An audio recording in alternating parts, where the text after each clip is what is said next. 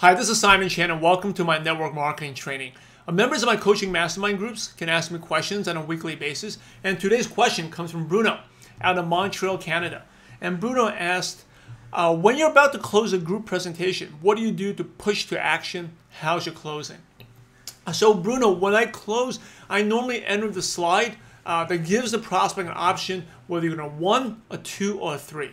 Okay, so if you're 1, I'll basically ask the crowd, okay, so now that you watched the presentation, ask yourself, you're either going to be a 1, 2, or 3.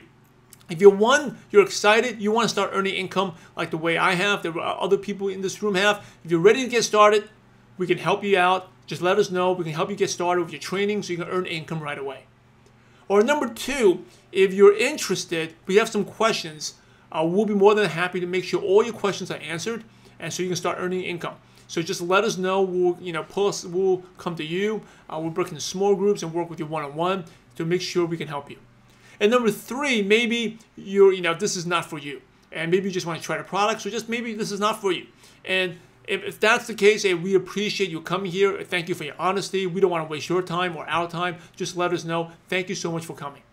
Okay. And so as we end this year, you're going to be a 1, 2, or 3. Before you leave, I want to ask you a couple questions. Okay. If not, and this, for example, we're talking about USANA here, right? If not USANA, then every one of you here, you have your dreams and goals. You have things you want to achieve. There are things that you want to do in life that you can't do right now, right? And if not USANA, what are you going to do to help? What are you going to do to help you achieve your dreams and goals? Okay. The second thing is, if not now, then when is it the best time for you to do something to achieve your dreams and goals?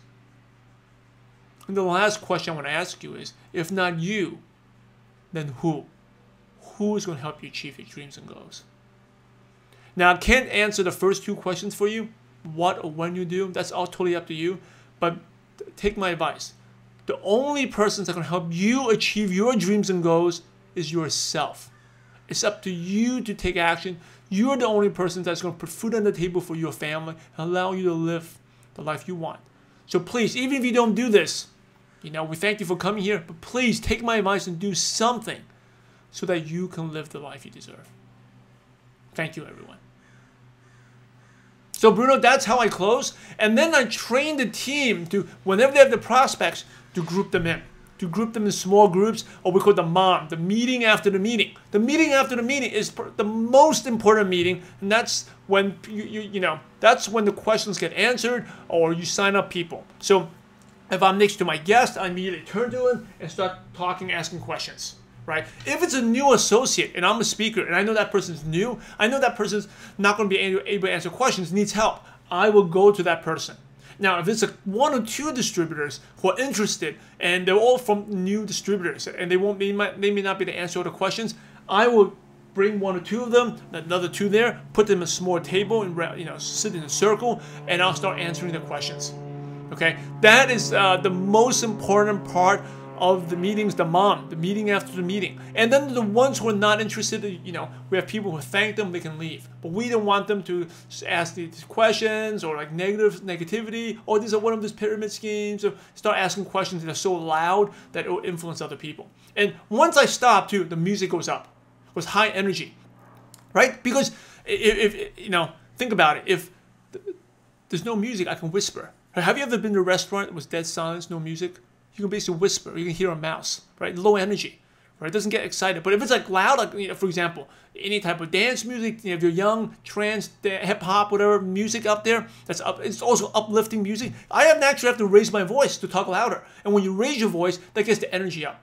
It also drowns out the negative people if they can leave. So that is how I will close and push people to action. Okay, I end with that question saying that, hey, doesn't matter even if you don't do this, you got to do something. And normally when people start thinking about that, they realize they got to do something. And even if they don't sign up on the spot, then they go back home, they'll start thinking about, hey, I didn't join the other day.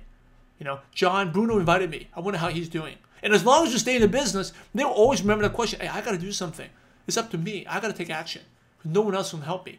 And as long as you stay in the business, your prospects sooner or later will come to you. Right? They'll come to you, and even the ones who don't sign up on the spot, they're thinking about signing up, they will come back to you. All right, Bruno. So that's how I close. I close with those questions, and then everyone breaks into small groups to help answer questions to do the signups there. Okay. I don't give out the forms to sign up. We do the small group meetings afterwards. So again, the meeting after the meeting. We turn aside and we start, answering the questions, breaking into small groups, and that's where the sign up happens. All right, everyone. Hope that helps, Bruno. Let me know if you have any other questions. And for all you out there, thank you for watching.